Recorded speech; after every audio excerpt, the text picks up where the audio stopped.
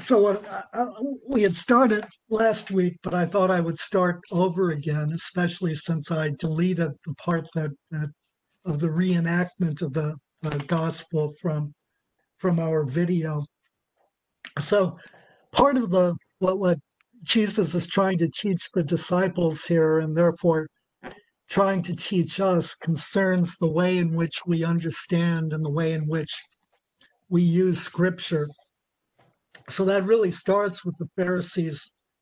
Well, it really starts with the feeding of the 4,000, which is we can call it a pre-enactment of the heavenly banquet. It's based on the heavenly banquet in Isaiah 25, and really acts out the heavenly banquet so that it points forward to the heavenly banquet as it will be celebrated in heaven, and as hopefully, we pray, God willing, we ourselves can participate in the heavenly banquet in the fullness of time. Then continues when the Pharisees demand a sign. And Jesus responds by saying that no sign will be given except the sign of the prophet Jonah, which is a forward looking sign. So, in some sense, that's not really an answer at all. But he calls them a rude and adulterous generation. And the significant thing about that is that they're looking for a literal sign because the Bible attaches these apparently literal signs to the day of the Lord. The sun will be darkened, there will be earthquakes, things will shake, the moon will be darkened, there won't be light. And so those are presumably from the viewpoint of the Pharisees, the signs attendant on the day of the Lord. But Jesus, in fact, is implicitly saying that those aren't the signs at all. Those are merely symbols. And the real sign, if we read the prophets, is that the day of the Lord comes in a period of great idolatry when the Lord intervenes into history to save his remnant, those who have remained faithful to God, those who have continued to worship God in the face of idolatry. And so the Pharisees are the sign because they're idolatrous. They're not necessarily idolatrous in the sense that they're worshiping other gods, but they're idolatrous in the sense that they've really forgotten about God. And so, in the process, their understanding of Scripture has become, in many ways, distorted. Then, in the teaching on divorce, we see that once again with the Pharisees focusing on the verse that's relevant to them, the bill of divorce that Moses says you can give your wife to end the marriage. So that's, a very literal, and you select the verse of scripture that's relevant to you. And that, works great if you're a man. It's like just a wonderful thing. And in contrast to that, Jesus asked the question of what is the heart of God? And so instead of looking at the bill of divorce from Moses, he looks at Genesis and the creation story, and why are there men and why are there women and why do they unite to become one flesh? So that's the heart of God. Then we have the rich young man who's searching for the one thing or the limited set of things that will give him eternal life. And Jesus starts practically with the Decalogue, in fact, with the second half of the Decalogue, but then adds loving your Lord your God with all your heart, your soul, and your strength, loving your neighbor as yourself, which are much more abstract and much harder. And then selling all of his possessions and giving them to the poor, which the man is unwilling to do. So we move from a very literal interpretation of Scripture to, again, going to what is the heart of God? What is the overall meaning of Scripture? And so, one of the things that's really striking here is that in many ways the disciples are uh, hearing Jesus very selectively. So, what I thought we would do is read from Matthew, read what Jesus says, and then I'll read a rendition of what I think the disciples heard. So why don't we start with Matthew chapter 16, verses 24 through 28.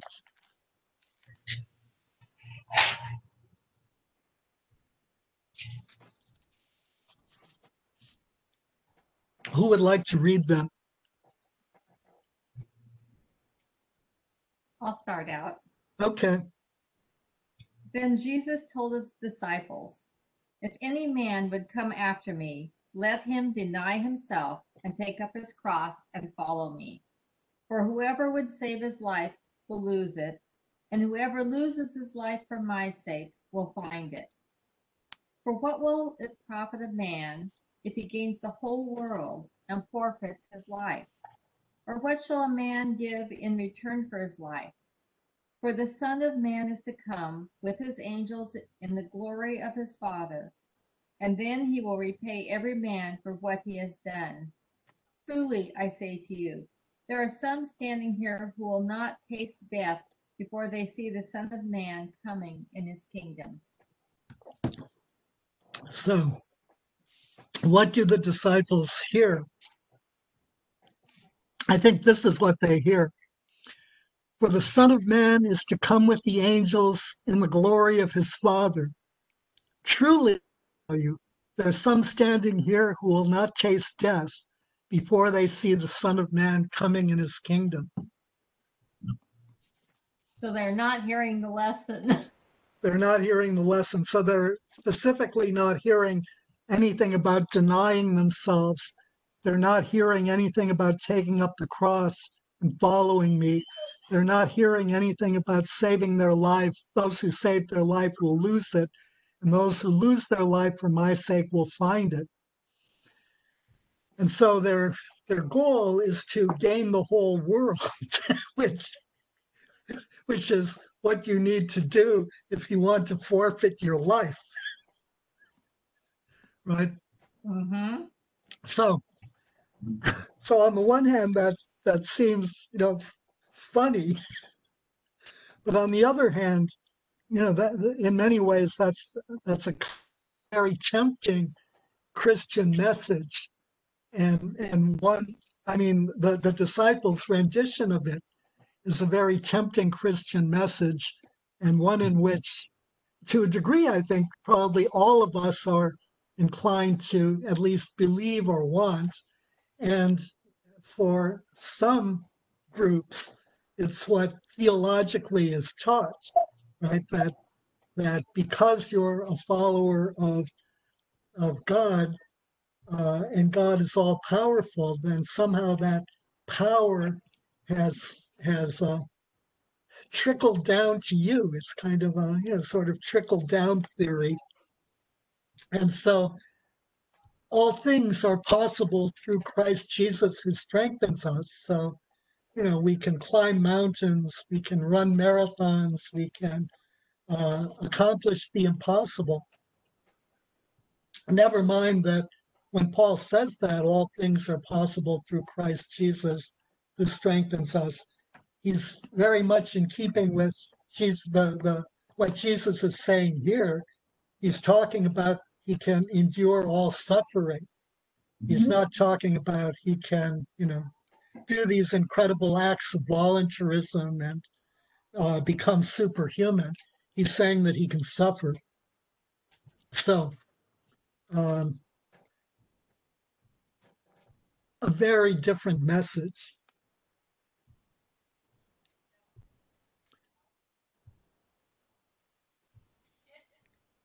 Are there any thoughts or comments here?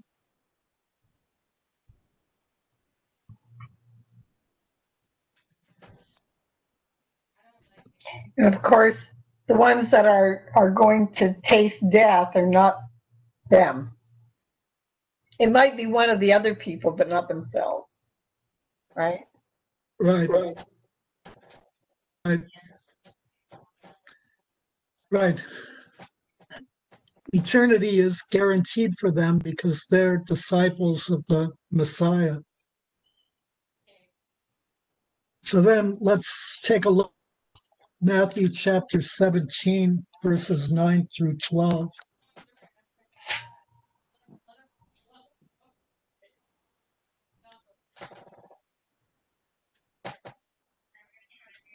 Who wants to read them? Read And the. as they were coming down the mountain, Jesus commanded them, "Tell no one the vision until the Son of Man is raised from the dead." And the disciples asked him, "Then why do the scribes say that first Elijah must come?" He replied, "Elijah does come, and he is to restore all things. But I tell you that Elijah has already come, and they did not know him, but did to him whatever they pleased. So the Son of Man will suffer at their hands." Did you say in the last one? Then the disciples understood that he was speaking to them of John the Baptist. Mm-hmm. So what the disciples heard is, well, or the version with the disciples being cognitive is, and the disciples asked him, why then do the scribes say that Elijah, as they were going down the mountain, Jesus commanded them, tell no one about the vision. And the disciples asked him, why then do the scribes say that Elijah must come first? He replied, I tell you that Elijah has already come, and they did not recognize him, but they did to him whatever they pleased. So they've cut out the part about the Son of Man being raised from the dead. They don't want to do that. And they're also, and then also we've discussed this. This is another case of a conflict in the understanding of Scripture, that the disciples expect a literal Elijah based on the prophecy in Malachi. So they're looking at prophetic fulfillment as being something that's literal. And Jesus is arguing that the scripture has already been fulfilled, that there isn't a literal Elijah coming, but instead that Elijah has already come because the fulfillment is typological, not literal. And the type of Elijah was John the Baptist, who was killed. So the disciples and the disciples understand that, so they've moved from a very literal understanding to a somewhat literal understanding. They know what happened to John the Baptist. They know that John the Baptist existed, and Jesus has told them that that prophecy has been fulfilled, but they shut out the rest. They've shut out the part about his rising from the dead. I'm not sure they really understand that the prophecy has been fulfilled either. And I don't think they think of Jesus as the Son of Man, right? Well, or do they? I think they think of him as the Messiah. They think of him as glorious, but they understand that. I think that they understand. So we've read Daniel chapter 7 a number of times, repeatedly actually. I think that they understand the coming of the Son of Man as being so. In Daniel's prophecy, the Son of Man is presented before God the Father. So it's not an earthly vision of glory. The rough equivalent is in the tradition of the church is that Jesus takes his place at the right hand of the Father. That's the Son of Man being presented to the Ancient Days. But instead of that, I think the disciples understand that as Jesus coming here to earth in glory, And in fact, that's how many of our separated brethren, particularly premillennial dispensationalists, understand it. The Son of Man comes to earth in glory. That represents the second coming in premillennial dispensational interpretation. So it's very partial. And here, in the case of, it's a flawed understanding of Scripture on the part of the disciples, and it's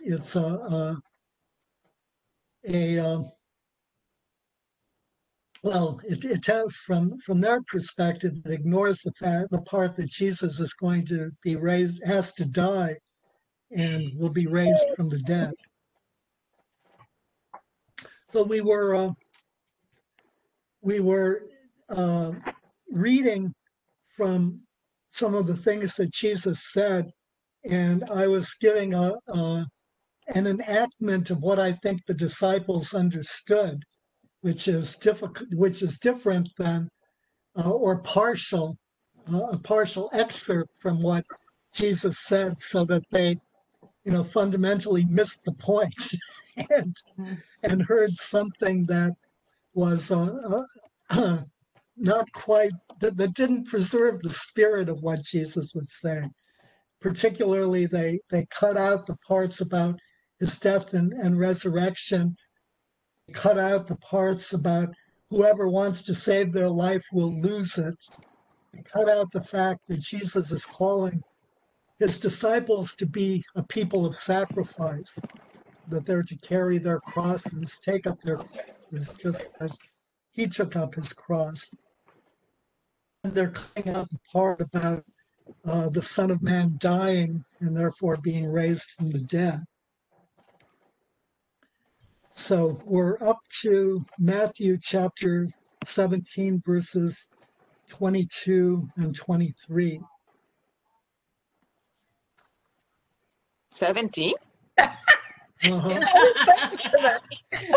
Wait, I saw some stuff on YouTube about 20. What happened? Well, here's the thing. Are we going backward again? I'm just like... Exactly. I was thinking we would go back to one, but there was just too much resistance. Actually, to seriously answer your question, chapters 16 through 20 are an integrated whole. We tend to approach them as separate chapters or even separate sections within the chapter or separate verses within a particular episode, but in some sense they're integrated. They're all Jesus' attempts to, in all of those chapters, Jesus is attempting to teach the disciples the meaning of discipleship, what it means to be a disciple of Jesus. He's also attempting to teach them how we are to understand Scripture. And in all of these cases, they're having difficulty they're having difficulty hearing. They're very much like men with selective hearing. Jesus is talking, but they're hearing what they want to hear and the parts that they're prepared to understand, and they're not getting very far, and they're struggling. So they miss the part about self-sacrifice. They don't, really aren't very interested in doing that. They're concerned with the glory of the Messiah, but they don't, very much like Peter when he rebukes Jesus. They're not very enthusiastic about the death of the Messiah. They don't understand why the Messiah has to die when the Messiah is supposed to be glorious. So, I thought we would look at, some of the key things that Jesus said and the way in which the disciples misunderstood and misinterpreted it. Since in many ways, I think those misinterpretations, in fact, continue to be very common today, and for us are very appealing. So for example, self-sacrifice, that we should take up our cross. Who wants to take up their cross? Who wants to be called to sacrifice? Most of us don't. We would prefer that it not be that way. And then the lessons about how to understand Scripture are also really important, because is really calling us, and Matthew is calling us to sort of look at for the heart of God, look at the broader meaning of Scripture, and don't focus on these individual verses, least of all the verses that you find convenient for yourself. Right? So the bill of divorce from Moses is really good for men. Without it, Peter asks, why do we bother to get married? If you can't get divorced easily, it may not be worth it. So look, one approach to Scripture is we look for the verses that please us and that are comforting to us, and that is fundamentally flawed. So we're up to, let's see, chapter 17, verses 22 and 23. Who would like to read them? Actually, 22 and 22 through 27.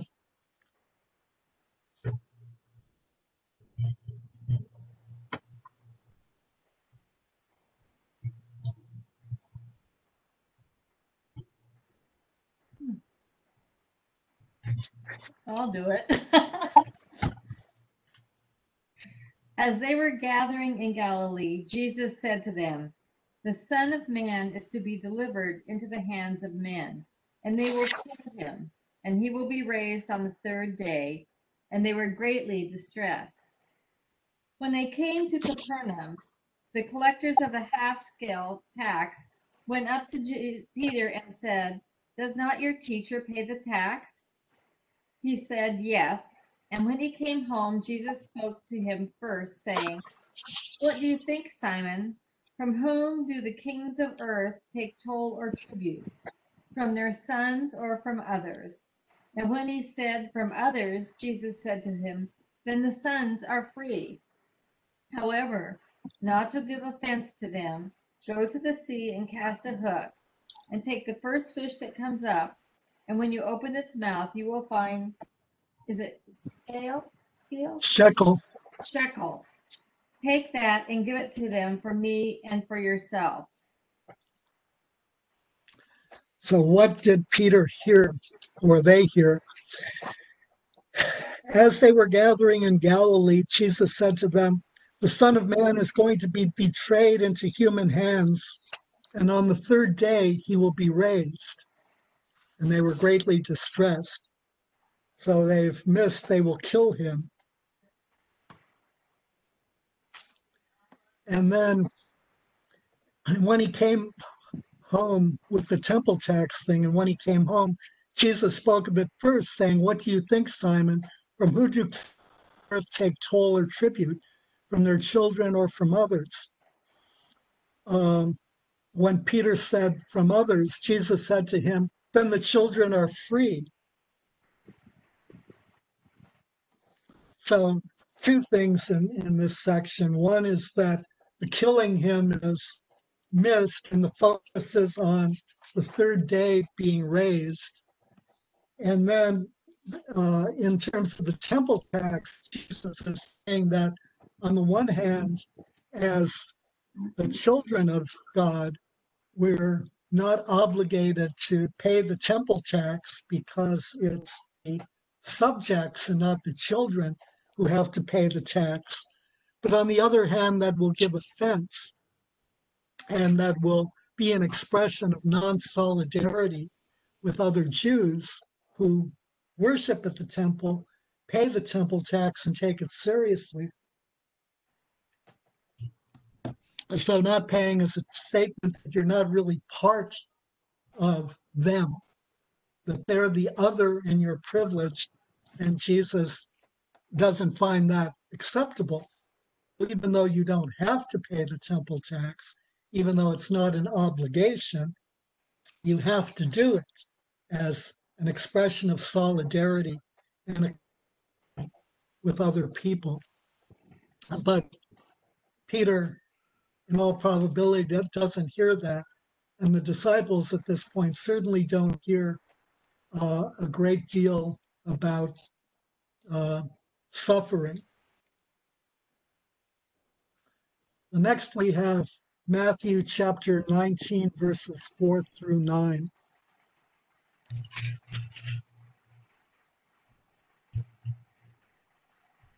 Who would like to read that?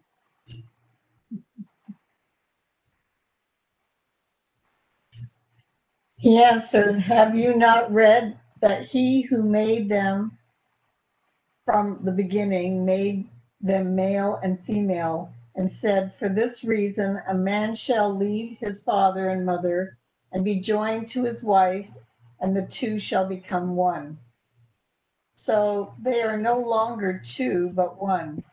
What therefore God has joined together, let no man put asunder." They said to him, "Why then did Moses command one to give a certificate of divorce and to put her away?"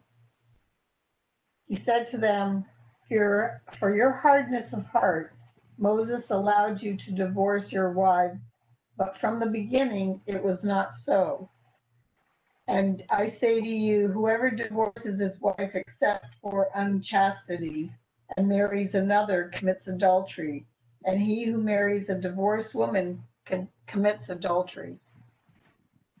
So the disciples take in very little of this. What they understand is that God does not condone divorce except in rare cases, right? And then the disciples ask Jesus, if such is the case of a man with his wife, it is better not to marry. So they go back to their approach is very much the same as the Pharisees and the bill of divorce. It's right there in Scripture. It says that Moses commanded a man to give his wife a bill of divorce in order to divorce her. So that's the law of Moses. That the law of Moses comes from God. That's what Scripture says. That's the relevant portion of Scripture. And so the understanding is very literal and very self-serving.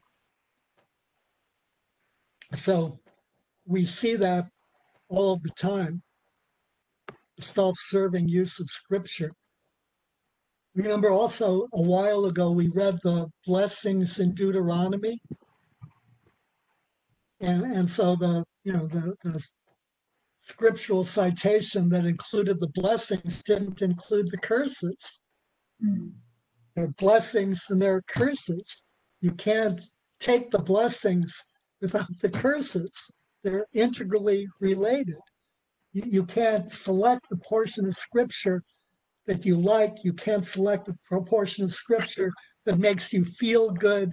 You can't select the portion of scripture that, quote, speaks to you, unquote.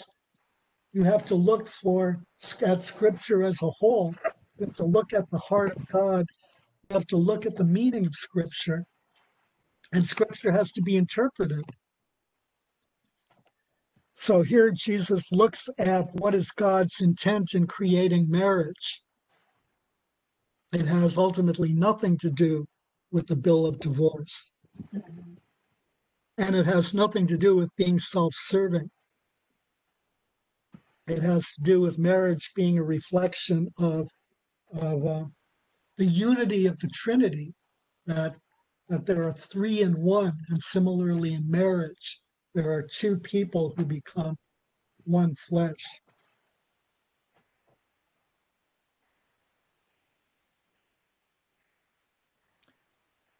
So next we have Matthew chapter 19, verses 23 and 24. Well, actually, we can read everything from 23 to 30. Who would like to read? Well, I'll take it. 24 to 30 on chapter 19. 23 to 30. 23, there you go. And Jesus said to his disciples, "Truly, I say to you, it will be hard for a rich man to enter the kingdom of heaven. Again, I tell you, it is easier for a camel to go through the eye of a needle than for a rich man to enter the kingdom of heaven, the kingdom of God." But when the disciples heard this, they were greatly astonished, saying, "Who then can be saved?" But Jesus looked at them and said to them, "With men this is impossible, but with God all things are possible." Then Peter said in reply, "Lo, we have left everything and followed you. What then shall we have?" Jesus said to them, "Truly I say to you, in the new world, when the Son of Man shall sit on his glorious throne, you who have followed me will also sit on 12 thrones, judging the 12 tribes of Israel.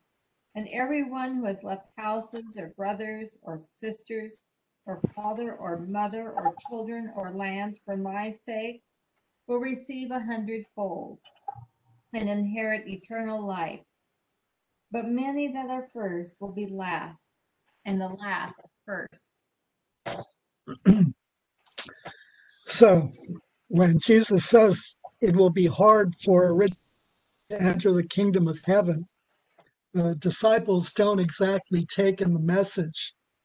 What they hear Jesus saying, which is shocking, is that the rich, whom God has chosen to bless with abundance, are unlikely to inherit eternal life, which is shocking because, after all, you kind of want to be rich, right? And God's blessed these people, and what's the story here? He's now evidently not going to reward them with eternal life.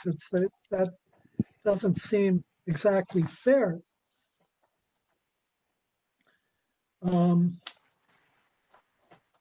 And so then the disciples ask, then who can be saved? Because obviously, if God is blessing the rich and isn't giving them eternal life, We're worthless. the people who God is blessing are being cursed. So in that case, everyone must be cursed.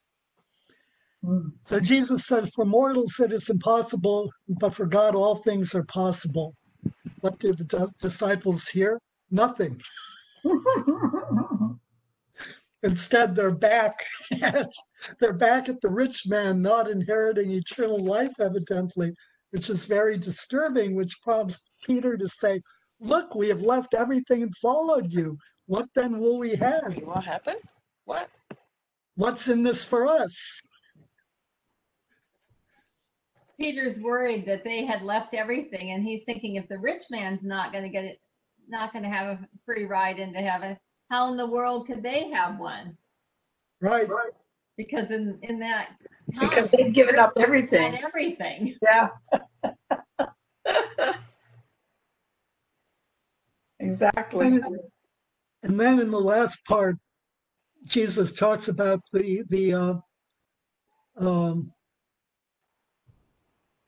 those who have followed the 12 apostles will sit on the 12 thrones, judging the 12 tribes.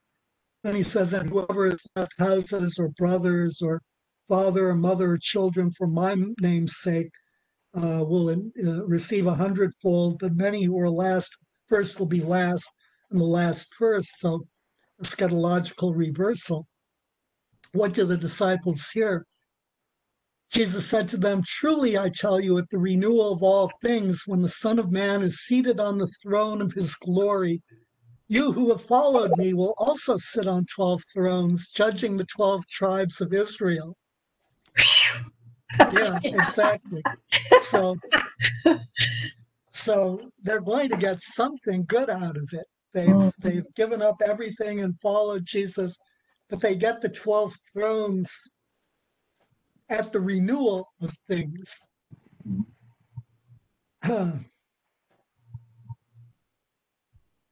So that's something.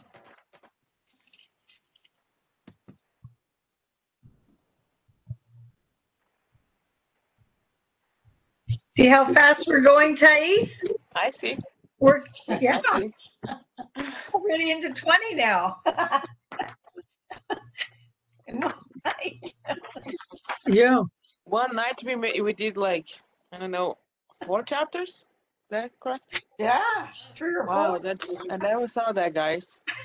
I feel like I was holding you guys, Oh, holding you back. good thing you didn't wait any longer. Right?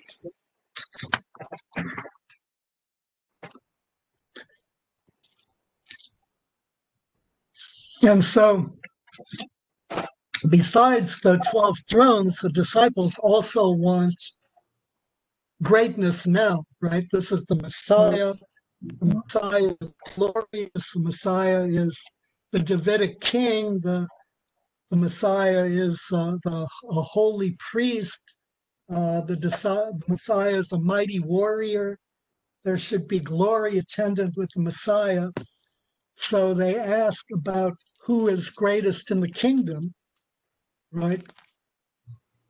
And then when they find out that the greatest in the kingdom is the least, nevertheless, going back to the theme of the 12 thrones, they want to find out who sits at Jesus' left and who sits at Jesus' right.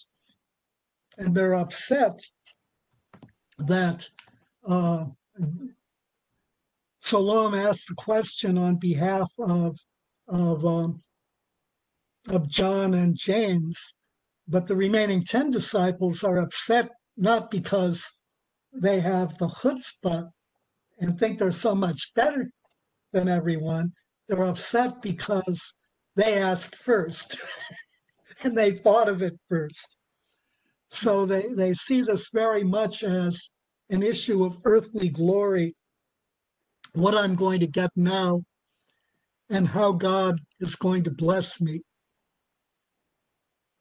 So we see that a great deal today.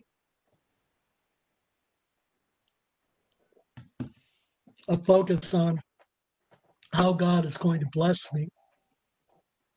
So it becomes about us and not about God. The focus is on ourselves and what we're getting rather than the focus being on what we're giving.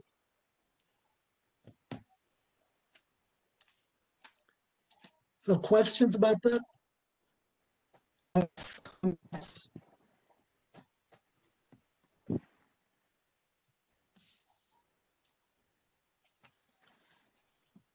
It's almost like you're hanging out with somebody just because they have a nice house and a big pool.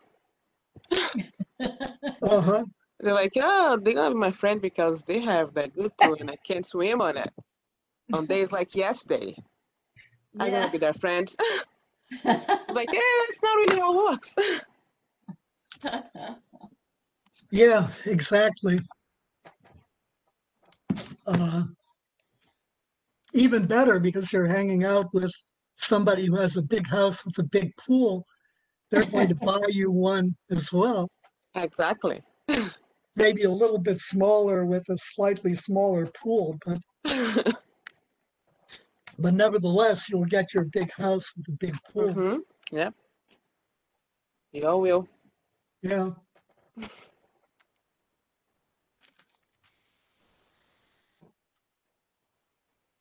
So thoughts, other thoughts, other comments?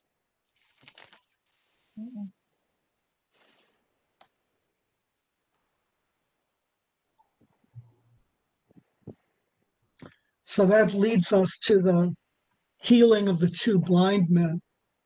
Were you going to stop the recording and then start it again? Yes.